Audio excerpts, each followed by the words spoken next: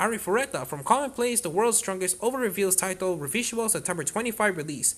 Satoshi Hino joins cast as Naiz Gruen. The official website for the anime Ryo Shirakumi's Arifureta from Commonplace, the world's strongest light novel series, revealed a title, a visual, and a short video on Friday for the new OVA in the franchise. The new OVA is titled Habarushi no Boku no Kiseki no Kaiko, or the illusionary adventure and the miraculous encounter. In the story, after capturing the sunken ruins of the Melusine, Hajime is worried that resuming his journey will separate him from Mew.